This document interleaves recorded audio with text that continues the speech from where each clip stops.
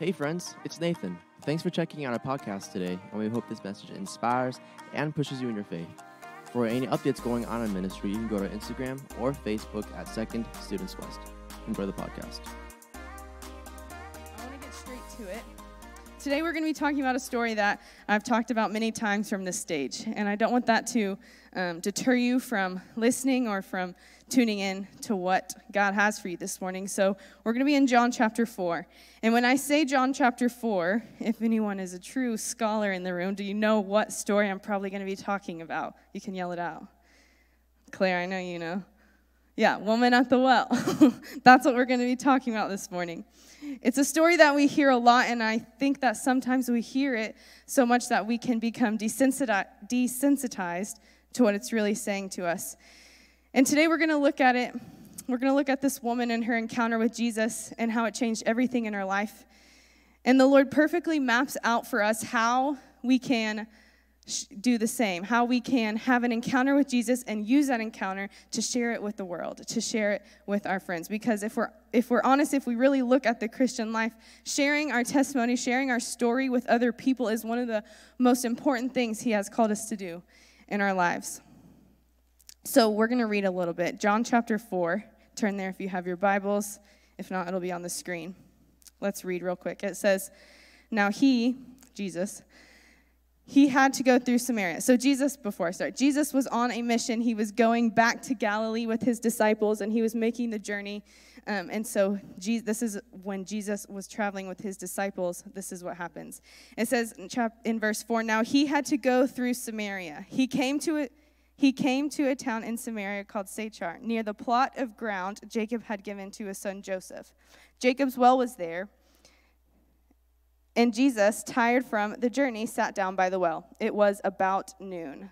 When a Samaritan woman came to draw water, Jesus said to her, will you give me a drink? His disciples had gone into town to buy food.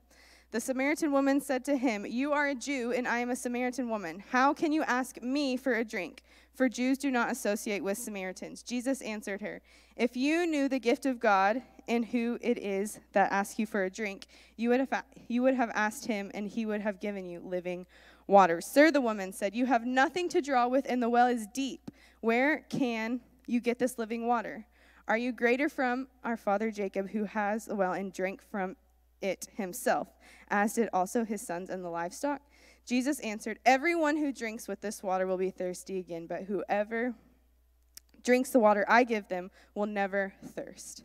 Instead, the water I give them will become in them a spring of water welling up to eternal life. The woman said to him, sir, give me the water so that I won't get thirsty and have to keep coming here to draw water. I'm going to skip down to verse 28. It says, then leaving her water jar, the woman went back to town and said to people, come see a man who told me everything I ever did. Could this be the Messiah?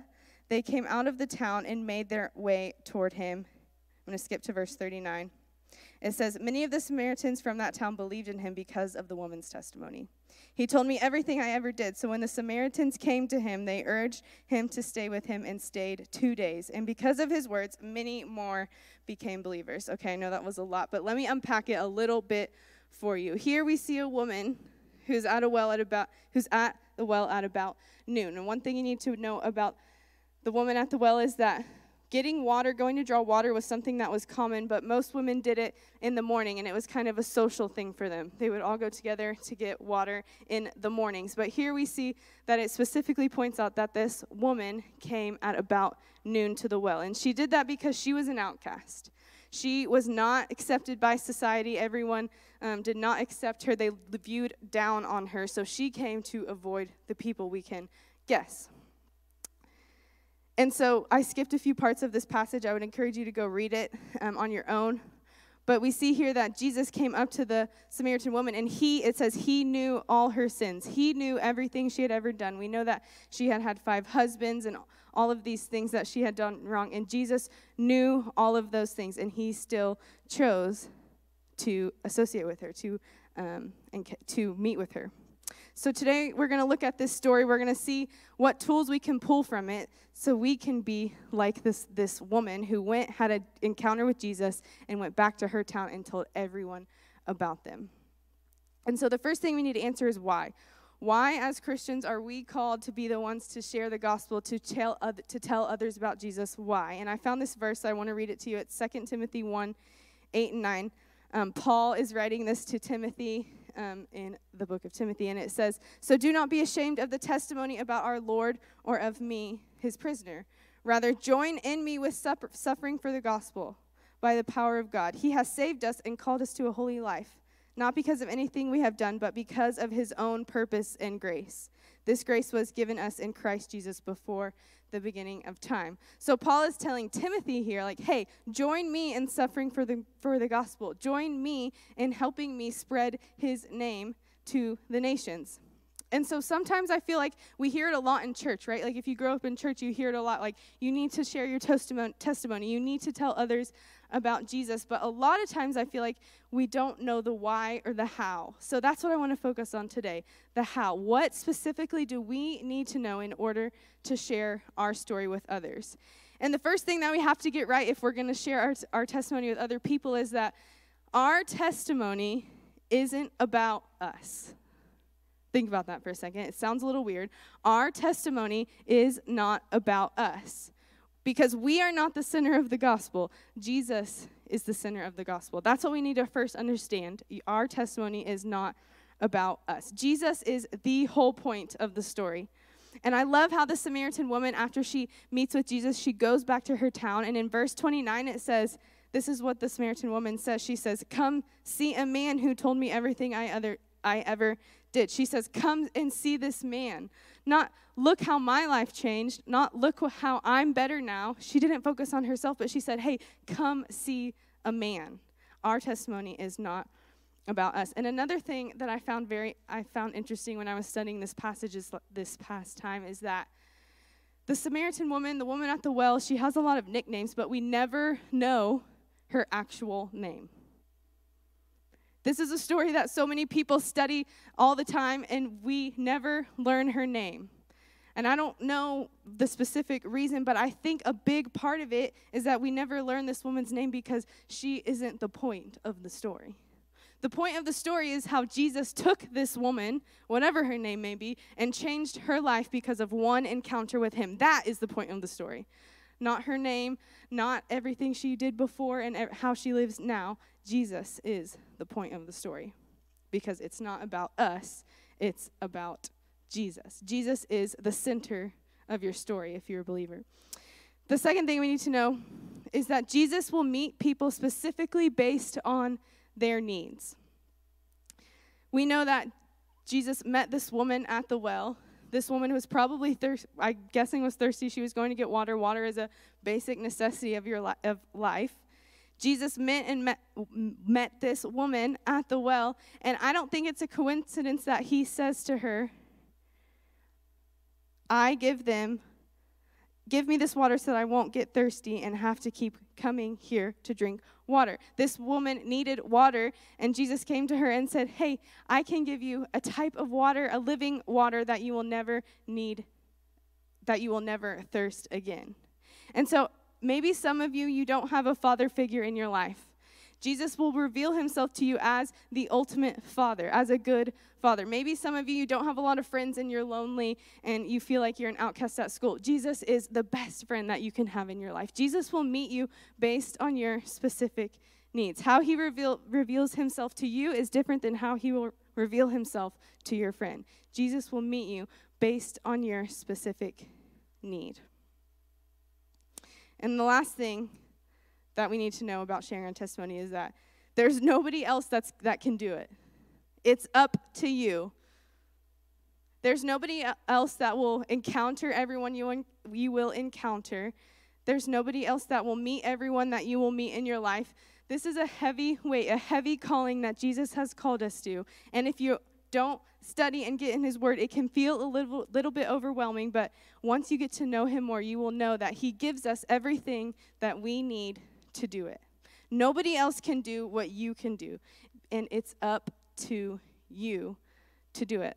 This verse, it's 1 Peter 2:9. It says, "You are a chosen people, a royal priesthood, a holy nation, God's special possession, that you may declare the praises of him who called you out of darkness into his wonderful light." So what I want you to think about for a second is, do you have blinders on when you live your life? And what I mean by blinders is that are you just looking at what's right in front of you? Or do you take time and notice people to your left and to your right, the people that are all around you? Because if Jesus had blinders on, he probably would have never encountered the Samaritan woman. And her life probably wouldn't have been changed. And then all the people that she told Jesus about, their lives probably never would have been changed.